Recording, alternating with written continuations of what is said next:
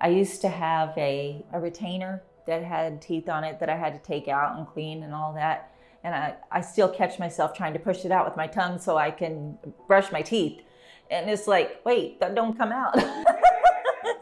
I'm not covering my face now. You know, I used to cover my face when I'd laugh.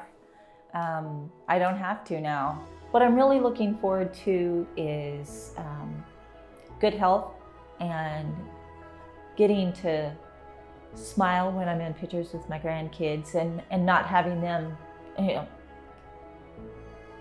feel, why does grandma's teeth look like that, you know? Or me feeling bad that my teeth look like that when I'm in pictures with my kids or my grandkids or my husband. But, yeah, looking forward to the future.